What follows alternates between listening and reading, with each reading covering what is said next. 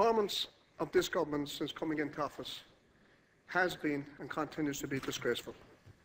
It consists of a litany of broken promises and betrayal of the trust of the electorate, and how they've conducted their campaign with false promises that they have since betrayed. And also the promise not to continue with the failed policies of Fianna Fáil. Unfortunately, this government continues on that path. The government has no mandate to punish or pauperise ordinary working class people and the less well off, nor have they the mandate to continue the failed policies of Fianna Fáil. The onslaught on unfortunate people dependent on state support, and those organisations who deliver the support services to those people, which incidentally saves the taxpayer millions and millions each year, is not on the radar of this government. The government's actions continue or confirm that Fine Gael and Labour have an agenda against the less well-off. Whichever party is responsible for it, both parties are complicit by the fact that they continue to penalise people with disabilities, they continue to penalise students, they continue to penalise the families, as they have continued to do up until now. Along with other sectors of the community, and I'm talking about farmers in particular, they were negatively impacted by the budget. Among the areas where the axe fell were the disadvantaged area schemes, the sheep grassland payments, the suckler cow welfare system, along with the cuts to farm assist. All of those areas are the less well-off in the farming sector. All of those have been penalised in this government, in this budget by this government. I particularly want to read something into the record here, and in particular to the three ministers, Mr. Baraka, Minister Dowd, and Minister Howland. I think every TD in this House got this email today. Every TD. My name is X. I'm a lone parent, a full-time minder of my two young daughters, Sarah, 12 years old, Amy, 15 years old. I am a former civil servant, retired early on health grounds, and on a very small pension. Amy suffers from chronic complex congenital heart disease, is attending Crumlin for haematology services, dermatology services, and specific dental services.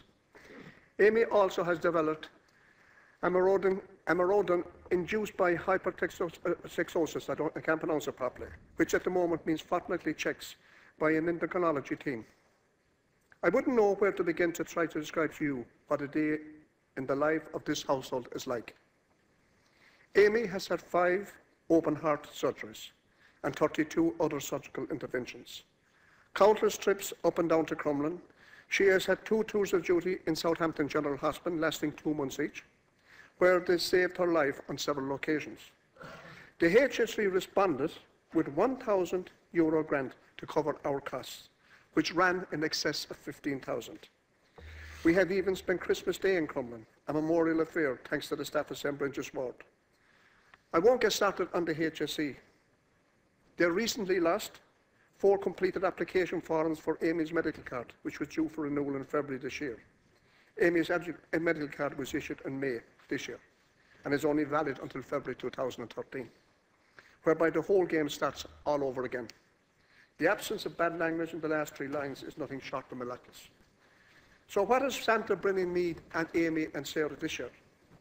A reduction in child allowance, annual respite care grant reduced from 1,700 to 1,375, car tax increases, a reduction in the household benefit package, local property tax, prescription charges tripled, the threshold of the drug payment scheme increased. All this is happening on your watch. You are responsible for Amy and Amy's well-being and her life. You are directly responsible. Your government is directly responsible, and you that support them. Sorry, you are guilty of what happened there. That is what happened to a young girl, Ferris, 12 years old. Through the chair, please. Through the chair. Sorry. That is what happened to a child 12 years old. And that is what's being carried out in the name of this country, done by your government. That child is only barely surviving. Her father, as lone parent, is trying to ensure that she does survive.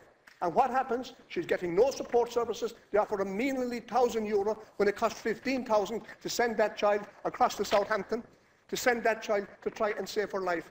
Look, 5 open heart surgeries, 32 other surgical interventions, countless trips up and down this country. That's why this party, these people out there have no confidence in this government. That's why the Irish people are disgusted with you. Look what you have done. Absolutely disgusted, because you're supporting the wrongs that's been carried out here by this government. Thank you, Deputy.